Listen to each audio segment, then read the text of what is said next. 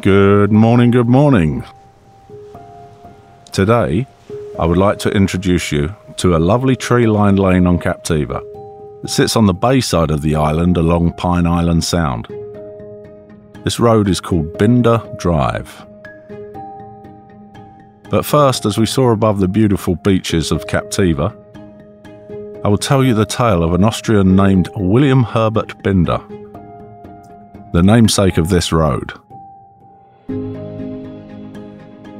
As the story goes, when William was a young boy, he travelled on a German freighter headed for New Orleans. The ship wrecked off of Boca Grande, and William ended up washing ashore on Upper Captiva Island. He lived for several weeks off of the land.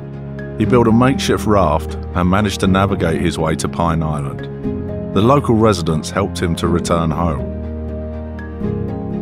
In 1888, he returned to Captiva and became its first resident. He homesteaded 169 acres.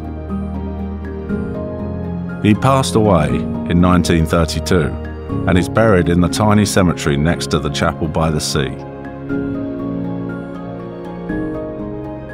And here we are at the lovely Binder Drive.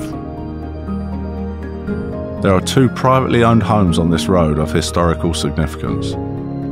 One built in 1918 and the other in 1925. I hope you get to visit one day and remember Captiva's first resident, William Herbert Binder.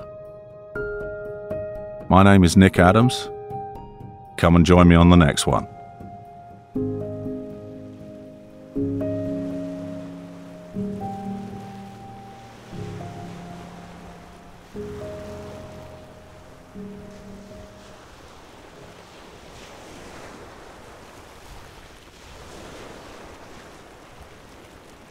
Hope you're enjoying the videos. Please like and subscribe and hit the bell icon to get new video updates. I would love to hear what you have to say. Drop a comment below. Thanks for watching.